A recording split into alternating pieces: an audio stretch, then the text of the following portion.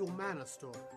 Humanastory was built out of the need for human companionship, a togetherness that only comes from people helping others. We wanted to be able to tell our stories and share our expressions with everyone who needs them. By us telling our stories, we're able to share that moment that forever changed who we are. But the idea is not just to tell our story, but to share the journey in how we overcame that moment in our lives, allowing others to read and see the story and connect to the one sharing. Most people want to tell the horrid things, but fail to share the accomplishments. At Humanastory, we are not those people. We are strong, the winners. We are the achievers. We believe that sharing our experiences will help someone out there in the same situation and allow them to connect with others that have already conquered their struggle. We give the resource within our stories to help those who otherwise would fall. The help to stand up and face what is in front of them without fear or doubt. We believe everyone has the ability to succeed in life. If you are alive on this little rock hurtling through the endless void we call the universe, you are a Humanastory. How much of one is up to you.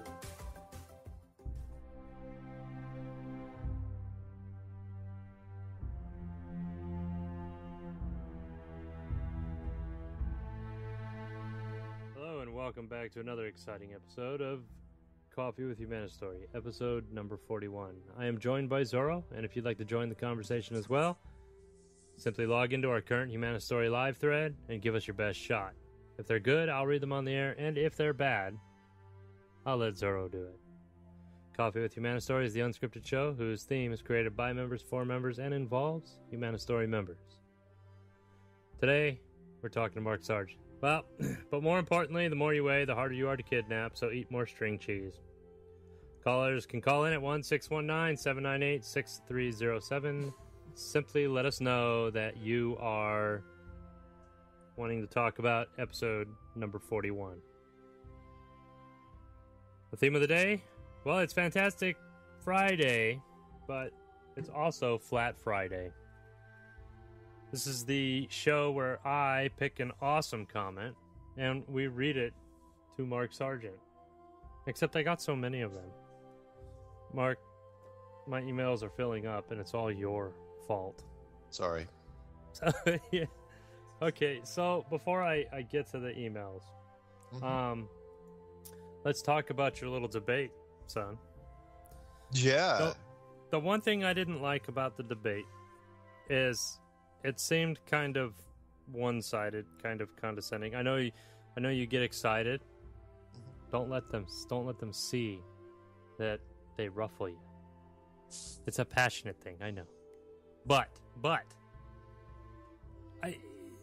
the so-called scientist, at least that's what he said he was. Yeah. And I couldn't check credentials, so I have no idea if he was or not. He didn't give any actual facts when he was talking to you. I think his name was Mark D. something or other. Yeah. Yeah, so talk about that show for a minute. Tell me what are your actual thoughts on it was supposed to be a 2-on-2 debate with that guy Mark and Richard Hoagland on their side, and then on my side it was going to be David Weiss and myself. And for the show, I don't want to pick on the show too much, but it was supposed to be, just a 2-on-2 thing. And what happened was that Richard Hoagland was a no-show, but they gave him the benefit of the doubt and said, okay, we'll just do a 1-on-1 and we'll sort of tag team it. So they brought this Mark guy in, and they figured I could go 1-on-1 against this Mark guy. It's spelled with a C, not with a K. And he had no idea what he was getting into, and so he did the typical knee-jerk response and laughed. And he was calling from a UFO convention, and so he had a bunch of people behind him, and he was telling them, it's like, oh, it's a flat Earth thing, and they were all laughing, and that's what got me a little riled up, because I will say this, yes, I have some empathy, because for the people that are new to flat Earth, you're going to laugh, but I don't generally laugh at the person that's delivering the message. I may laugh at the message, but I'm not going to, personally go after that other person. That's what he did, and the people that were backing him up, it just drove me insane. So I decided to go after him.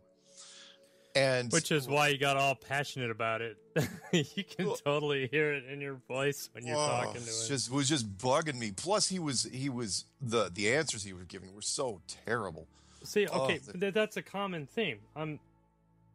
When he was, I don't want to get too much into that show because again, it was another show by another host. Yeah, I think the moderator it's out there. Didn't really moderate. Like he just let everybody free for all, and it's like you got to have some kind of professional, courtesy when you're doing that kind of stuff. Yeah. And I know he was trying, and I know it's a touchy subject, but he should have talked to these people before letting them on air. I mean, that's just my opinion. I like the way that you conducted yourself. I like the second guy. I think his name was Brian something or other. I forgot his name. But yeah, Brian had a really good point, and if you don't mind, I'd like to rattle it off to anyone out there who's thinking about going into a debate, which was because he was basically admitting some of the stuff that science is stuck on when it comes to this, which is when I asked him, it was something I came up with a couple months ago, and I go, look, if you, a scientist, or anyone that's debating against flat Earth, wanted to grab the average person on the street and prove to them that the Earth is a globe, how would you do it? How would you do it? And the writer, and he actually didn't even wait for the writer, which was, and you have an unlimited amount of time and money. And he says, well, I'd give the person $20 million and put him into a space program, put him up in a rocket. And other than that, he goes, there is no way to prove it. All the math in the world's not going to help you to prove it to the average guy on the street, and he knew that. And my response is, okay, so all the proof is being held by the people that build the rockets, the people that have the space program, and that's where the crux of the issue is. If the only proof that science can give, it's all coming from the same people, you're putting an awful lot of faith in those guys. I mean, an awful lot of faith to tell them exactly what, they're the ones that are telling you what the world is and everything about it. Not just the world, but space. They're the ones that say, oh yeah, this is what Mars is. This is what Saturn is. Here's Pluto. Here's the sun. It all comes down to the same people. So everyone on the ground, the scientists, they're saying, oh yeah, well, you got to take their word for it. And he knew this, which was... Anyway, aren't astronauts supposed to be scientists? I don't really know too much about NASA. So some are, and some are just pilots.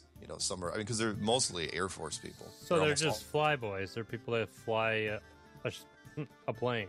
But some have their specialties. Some some don't have any real piloting skills. Some are just scientists. But if you look it up, and there's been documentaries done on this, so it's almost always military. They say, no, we've had civilians go up there. It's like, no, that's not true.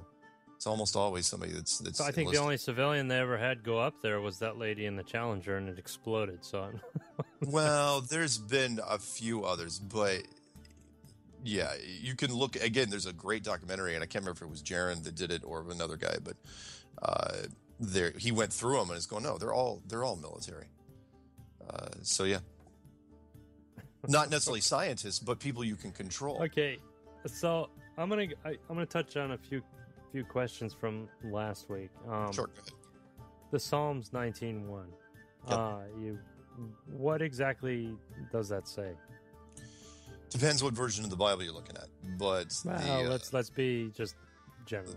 Okay, the King James version, which is probably the most popular out there, at least in my circles, is that the firmament shows his handiwork. Okay, and what does that say to you? Oh, well, it's referencing the Old Testament Genesis firmament, which was Genesis 1:6, the first book of the Bible, which says when God was building the world, I'm saying he because we have to. Well, you need to be able to. Yeah, you have to have some kind of location. Yeah. When I say he, I'm not going to say he, she, by the way, because just to make it quicker. But that he built a firmament, a dome-like structure over the world that was being created, that literally said separated the waters above and the waters below. Now, what exactly does that mean? Literally, there was waters above and there's waters down here? We don't know. But there was a structure put in place, a barrier to set there. Now, again, when you're talking about the father of rocket science, we all heard the jokes. It's like, it doesn't take a rocket science to figure that out. That's the guy they're talking about, Wernher von Braun. He was the perennial rocket scientist. In fact, list me 3 other rocket scientists that anybody knows about. It's that guy. So why was his headstone? Why does it say is this the same gentleman that I was referring to who started kind of the modern flat Earth movement? He's the one he was in Zion, Illinois. No, Wernher von Braun. Yeah, I can't remember his name. No, different guy. Wernher von Braun was the father of NASA. He was the Nazi scientist, the high-profile guy that shook hands with presidents and kings, and he was the guy. He was also the guy in the 50s that said, "Yeah, you're never getting to the moon. It's never happening. It would take way too much money, and the technology would be unbelievably difficult to do." And then a few years later, he's like, "Oh yeah, we can do it." What happened? Oh, well, our special effects department got much better, so now we can pretend to go to the moon. But beforehand, from an engineering standpoint, he goes, "Yeah, it's never good. It's way too hard to do." And yeah, he retracted all that, which was very, very interesting. But yeah, why was he mentioning on his headstone? Why was the father of rocket scientists? I'm sorry, scientry. Why was he talking about a structure? Not only that, why was he mentioning a Bible passage at all? He's a scientist. Science and religion, it's a little dicey as a combination. Just slightly. Yeah. Anyway. Yeah, okay. All right. Okay. I'm just trying to wrap up some of the questions from last time. Sure. Okay, and this was episode 40 that I'm looking at. So, okay. What are your thoughts on Einstein's gravitational waves detected? This came out. Oh yeah, just recently. So I treat it no differently, and I mean, literally when I say this, no differently than every other curiosity story that's ever come from space, because it's just a globe reinforcement. I know that sounds too simple for anyone out there. No, because look, all the stuff that's happening in the media. You said run through your list of people that are aware of flat Earth. You said it was B.O.B. Oh yeah, Tila Tequila. Well, Neil deGrasse Tyson, but he's against. But yeah, the celebrity list is not very long yet. But the gravitational wave thing, they announced it, and it got massive media coverage because it was the can't remember the science organization. They were the ones to help promote it. But Jeffrey Grubb did a wonderful debunking thing on the press conference where he said, look, it's all about the money. This is about money, big money science. And that is, these guys were up for a grant. They were up for a contract renewal. They had failed in all other things. Of course, if you're up for a contract renewal and you want to get a renewed contract, you've got to show results, whether it's real or not. And I know people say, no, science never lies. It's like, my ass, they don't lie. Of course they do. So, but that wasn't the point. For the reason why the mainstream media covered it, because it's really a boring story and nobody knows anything about gravitational waves. So yeah. It might as well have been the face on Mars, the thing on Saturn, because it doesn't matter what the story is. It's the subtext, which is, I'm looking at the face on Mars because I'm on a globe looking at face on Mars. I'm looking at Saturn, globe. Gravitational waves. From 2 black holes you had to do a computer artist rendering of. That it has nothing to do with the gravitational waves. It makes you think about space, and in this case, deep space. Because if you're thinking about deep space, you're on a globe. That's all the story is, and there's nothing more to it. Okay, at the exact same time, there was another scientific group that came out with Planet 9. It's so far out that it orbits the sun every 10 to 20,000 years. Yeah. Why put it in the news? Why talk about it? Why go through all this? I mean, if flat Earth is starting to get out there, it's their only defense. It's their only defense, other than saying there's no flat Earth. It's their only real defense, and it's a pretty good move, which they've been doing now. I mean, it's every day now. We've got to run a space story every day, because the more space stories they run, the more people say, well, again, whether you care about it or not, it's that you acknowledge that there's a space story, and once you acknowledge it, some sort of, you might as well be a fill-in-the-blank space story. Just every day, just imagine you're going to look in the news, and that's going to be it. There's going to be a fill-in-the-blank space story on the front cover of the news, which says, something happened in space, which means you're on a globe. That's it. Forget about whatever the title is. That's what the story is. Something happened outside of this world because you're on a globe flying through space. That's it. That's all they want to do. That is the reinforcement pattern that they thought of months ago now, and they run the stories every single day. If it's not NASA, it's not a space organization. If it's not a space organization, it's a ground science organization that's going, and the media has been told you are going to run this on page 1. Okay, so listen, we're out of time for the segment. I want to touch on so much more. We'll be right back.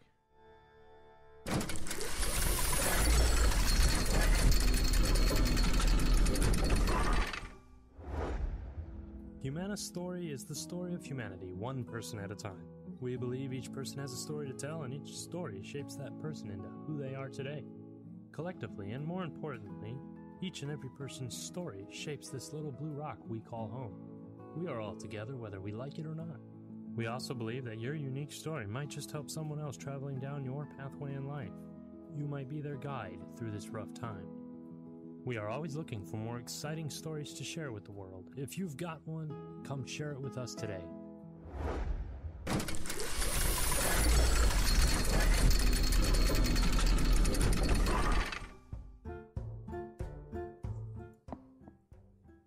Okay, so you are listening to Coffee with Humanastory, episode number 41. Now,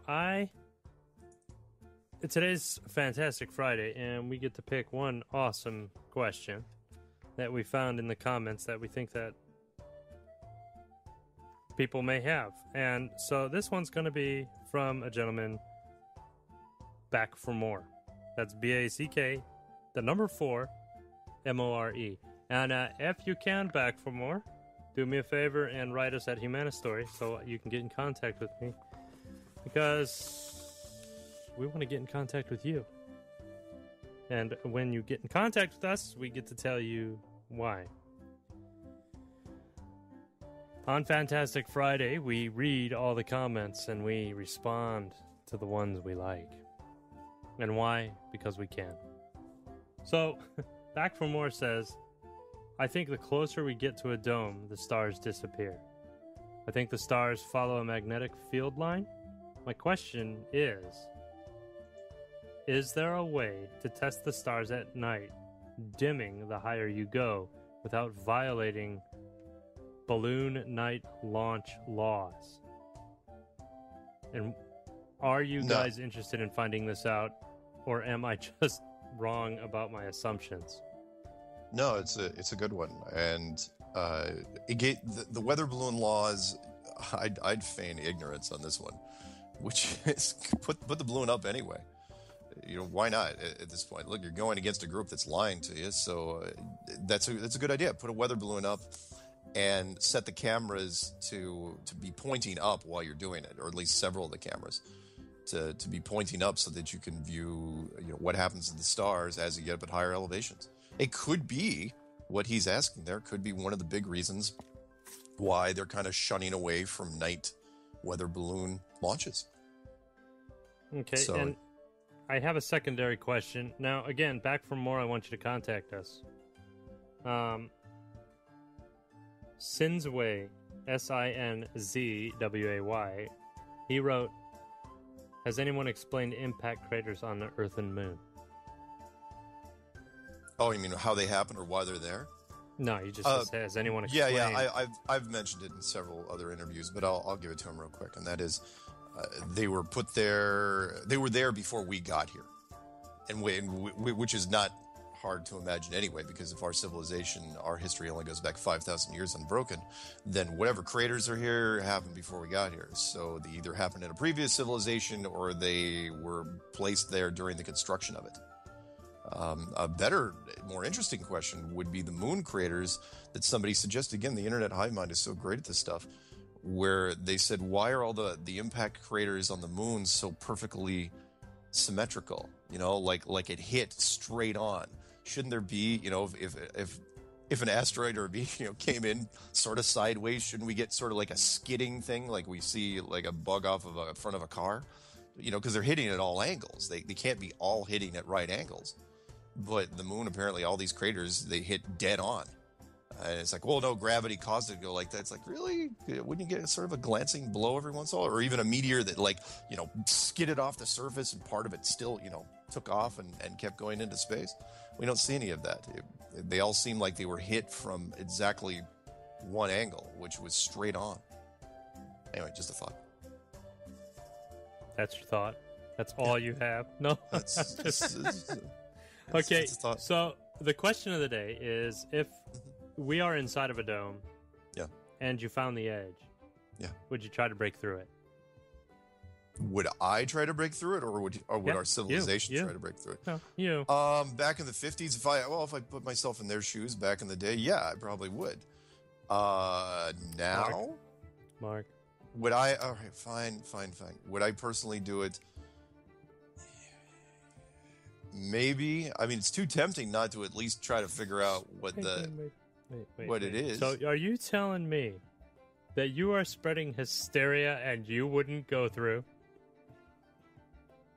Well, no, you'd test it out, of course. You'd bring up anything, see what it was made out of. But of course, it's our instinct.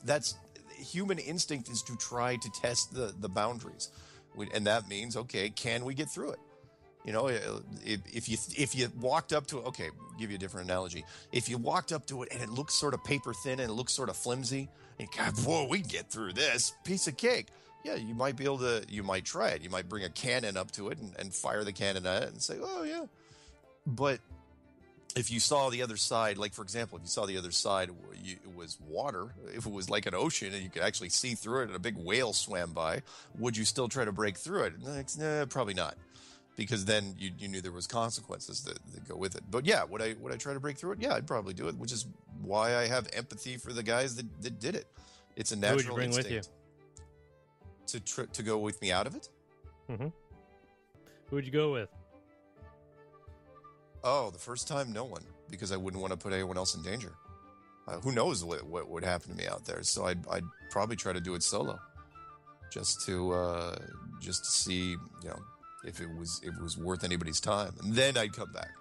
I'd say, yeah, it's great. The water's fine. Not literally the water. I'm just saying. If you didn't come back, that'd be a problem. If I didn't come back. But no, I go by myself. I wouldn't. Okay, so Mr. Emke has a couple questions. Like he really worked hard on these questions too. Like I saw him in his room late at night. Like he didn't sleep. So, Mark, go ahead and tell Mark your question. What if you could fly a plane high enough to reach the flat Earth barrier? Do you think that we could be able to go through it, or just crash into it and fall back to the Earth? No, I don't think any aircraft that we've ever made has the ability to penetrate this structure. For whatever reason, I think it was built specifically with that in mind. So no matter what you made down here, airplane, rocket, weapon, I don't think it can penetrate it. I think it's very thick, very old, and made of a technology that was deliberately created to stop us from going anywhere. Now, whether it was there to protect us from what's on the outside or to protect the outside from us, we're not sure. But no, I don't think that. In fact, the question is, can a UFO or a spaceship, whatever you want to call it, can an object like that's running like a unified field engine, can they even warp outside of it? That's a tough one. Can HARP be used to disrupt it? I doubt it. Can CERN be used to penetrate it? Maybe it could be one of the reasons why we created it. Was to see if we could bust out of this place, jailbreak scenario. Oh god, there's a whole thing behind CERN too now, huh? Yeah, that's right. Yeah. Yeah. But what about NASA? I mean, NASA. I think as a question, they put NASA putting a rocket into space and found out that it hit the dome and blew up, and maybe that's why. Oh, NASA. Space NASA didn't even have to put their own rockets up into space. The Department of Defense was shooting rockets up just as NASA was formed in the late 1950s and 1958. So I think which was another reason why between the United States and the Soviet Union, they compared notes and they just fired rockets unmanned with atomic weapons a lot of the time, just to paint the sky and to figure out the dimensions of this, so that when they actually created the fake space program, they would lose as few rockets as possible, because they knew how high up they'd have to, when they'd start having to arc over before, the rocket would hit the edge. Wow. Yeah. Wow. That's... Yeah. All it takes is money. Here's a hypothetical question for you. What if you had a submarine, and it had a real big drill on the front of it, and you could go through it? Yeah. What would you find on the other side of it? Another dome, or space, or another world? If the worlds aren't, or dome, or places like this, if they're not too close together, then you would have these sections of really nothingness, where it could be just ice and snow or ground or whatever it is between. But we don't know the distance between this world and the next world. And I'm playing the odds here, which is this isn't a one-off where you live now. There's more worlds than just this one. And, unless it's a dimensional thing where all the worlds are stacked on top of each other, but I'm not going to go into that scenario. I'm going to go with the one that people would probably understand most, and that is, what if these worlds are stacked like eggs in an egg carton? Could you get into the next world? Yeah, maybe. Look up the story, The Iron Republic, which is a great story, there's another world right next to us. And that for the most part, we're not supposed to travel between worlds. Oh, okay. Yeah. Well, that sucks. I just got a news ticker that said the guy who created Harper Lee, the guy who created To Kill a Mockingbird, died at 89. Oh, that's sad. I like that book. I know. It's probably right next to the space story. Yeah. Okay. What other questions did you have there, Mark? Okay, I go. Here's another one. You have to coax him into telling him. What do you think about taking a helicopter over the South Arctic? Do you think it could prove your flat Earth theory? It would, and if you have any sound effects to cue into there, like a plane going down, yeah, you're not going to go very far, because you're going to get shot down. That's the whole point. They've had so many years to set up defending the Antarctic that even if you had a helicopter, that would, but what I'd be more nervous about anything if I try to take a helicopter and charge the ice, is one, it's too slow. But even if you got in unnoticed and nobody figured out that you were actually flying a helicopter and looking for the edge, I don't know if you'd have enough fuel to make it to the edge. Because remember, Admiral Byrd was looking from 1927, all the way until his death in 1957. So he was looking for decades with planes. He wasn't a big helicopter guy. Excuse me. It's early. And he was flying around there for years, setting up fueling stations, and didn't find it. So I don't think a helicopter would have nearly the range to find what you were looking for. Nice idea, though, but I don't recommend anyone grab their local helicopter and launch it off a ship and say, we're going to find the edge. I don't think you're going to make it. I just don't think there's enough gas. Yeah, you might crash into it, right? Well, no, I just don't think you're going to. I don't think you have enough fuel to make it that far. Oh, yeah, that's right. Yeah, it is pretty big. Yeah. Oh, you don't know, Mark. Okay. Yeah, you've been down there. A helicopter, I don't know much about helicopters, and I don't know how their fuel helicopters don't have is. the range that they don't have the range that planes do. You're sacrificing the vertical mobility for horizontal range, and that's what. I just don't think they'd be able to go very far. Sorry. What else you got?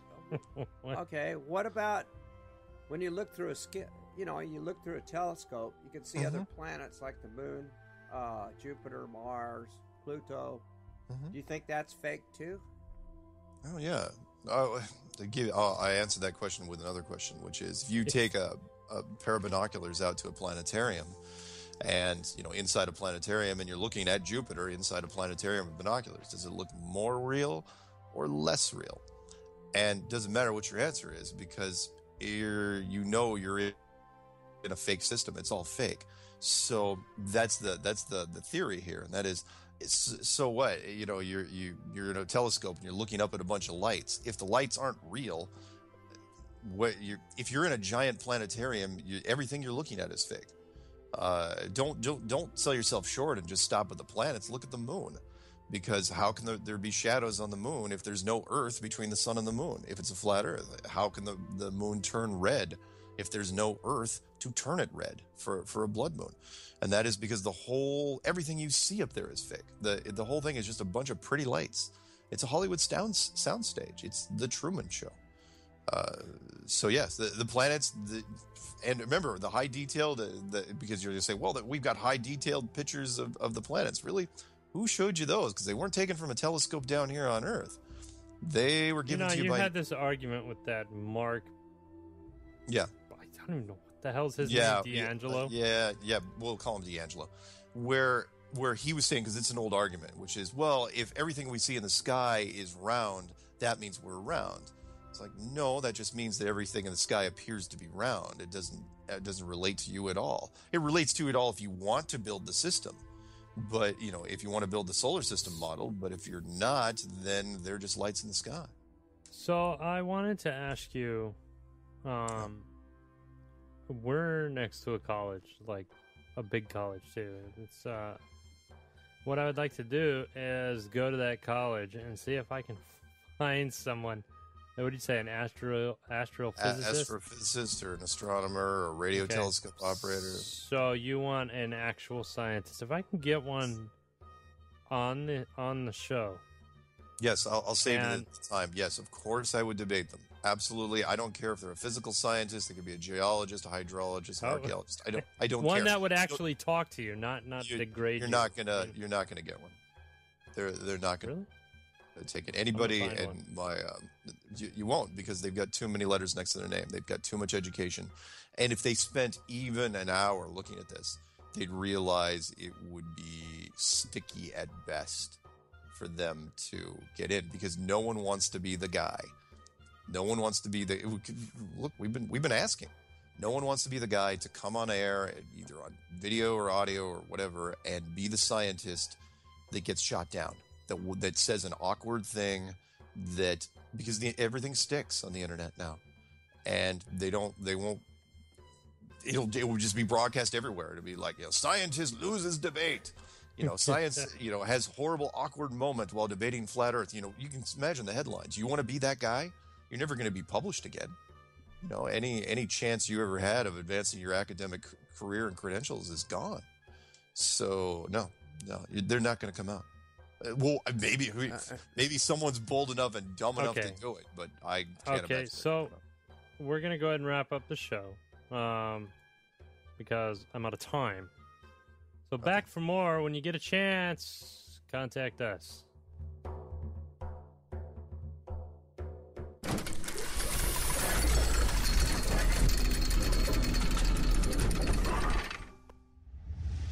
Humanastory thanks you for listening and your activity within our community. We hope to grow a little each day with the lives of ordinary people doing extraordinary things in life-changing events.